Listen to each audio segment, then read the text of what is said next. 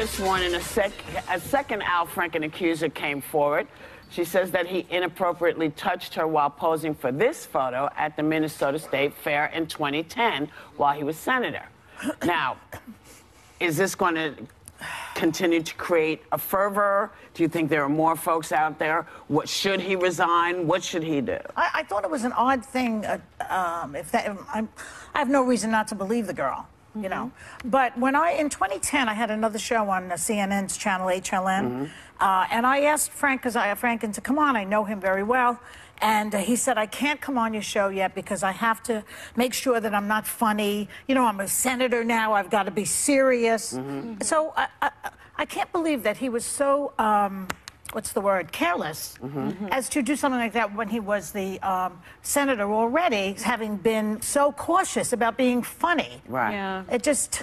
Well, I think a lot of people are reacting to, like, party affiliation with this and equating them all. I'm sure after the show you saw some of the social media people saying, oh, so you are fine with one party but not the other. I think you have to remove... Well, I'm not following you. Like a political affiliation, like Roy Moore versus an Al Franken. Right. And to me... Two different things. Very different things. Yeah. That's my point here, is that I think you can't paint with broad strokes on this. It's... someone telling me I have a nice butt, and then someone grabbing my butt, and then someone assaulting me. Those are three very different situations. And as a thinking individual, when you watch this, you have to assess for yourself. All the victims are victims, and if they felt unsafe or not okay, that is to be believed and to be listened to. But you can't then put them all in the same barrel of punishments of kick them all out, don't let them live. This is a spectrum. Well, his accusations are not exerting power over these women, so that's a very big distinction. Well, and I honestly think you can't put Roy Moore in the category when you're talking about someone with underage girls. I don't think you can put that just in an assault category. This is something that I would have a difficult time being okay with. I'm just concerned that these allegations are coming up over and over and over again. And I've said it often on this show. This is not a partisan issue. Sexual harassment, sexual assault is all of our issues, right? And so it shouldn't be divided that way. But to ask him to resign, I don't know if that's the appropriate response either. I mean, no senator has been asked to resign ever. The last time someone was expelled from the Senate, I think it was like 155 years ago. And so, but what is the response? What do you do when you have a sitting senator or a sitting president having been accused of some sort of sexual immorality? Didn't people used to do investigations? Yes, and Senator Franken has called for an ethics investigation. You know, I mean, look, you know,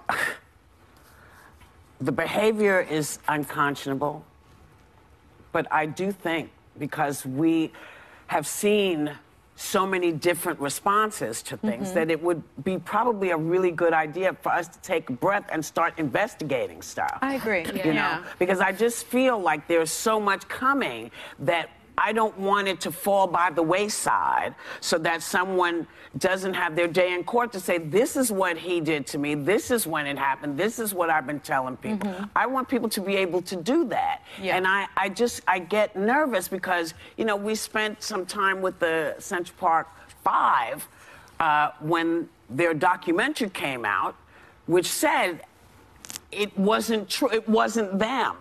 And these kids spent years in prison. So we have to. It's like we don't want to put people to death who are innocent.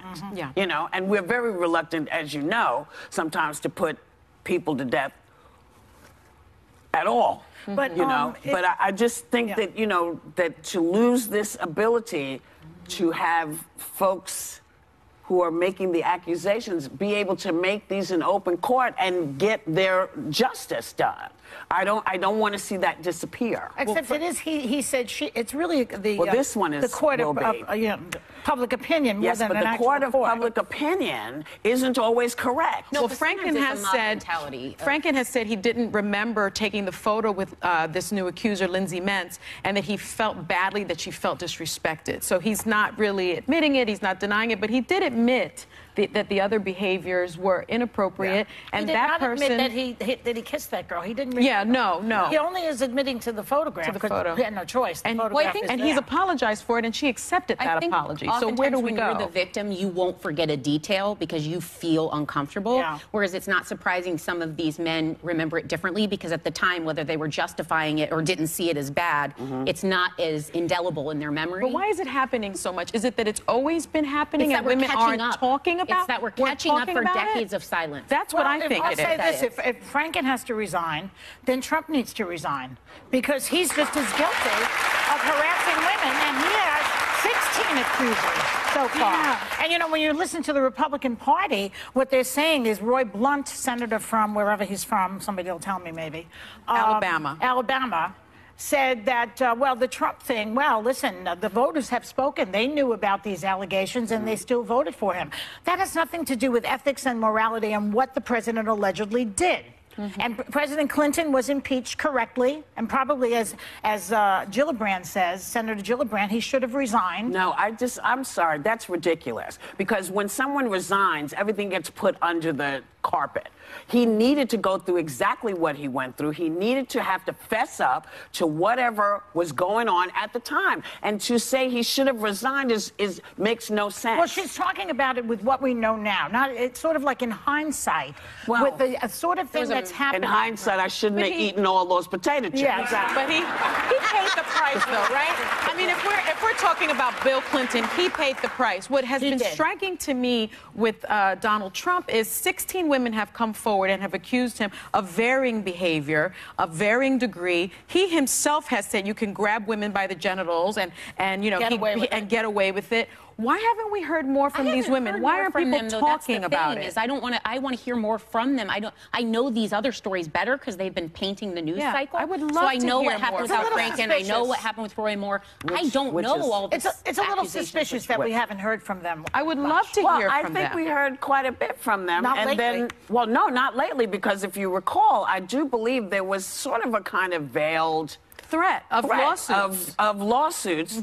And quite honestly, you know, listen, we're hearing a lot of different stuff from a lot of different people. And I think probably a lot of these women don't want to be judged anymore.